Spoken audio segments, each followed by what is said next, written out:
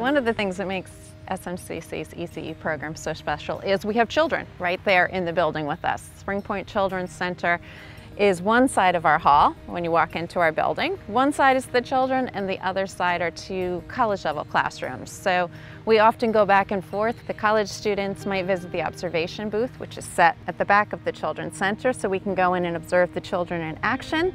Or if the children are outside, we go in and we say, how does room design support positive behavior? Where is literacy in this setting? One of the things that is really kind of unique about SMCC is that we have a partnership with Farmington.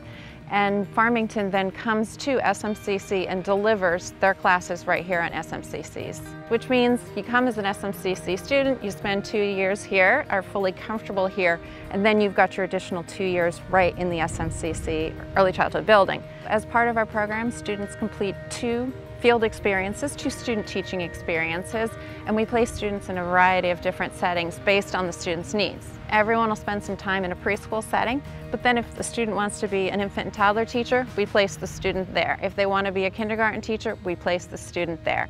It's very unique to the student's needs and interests.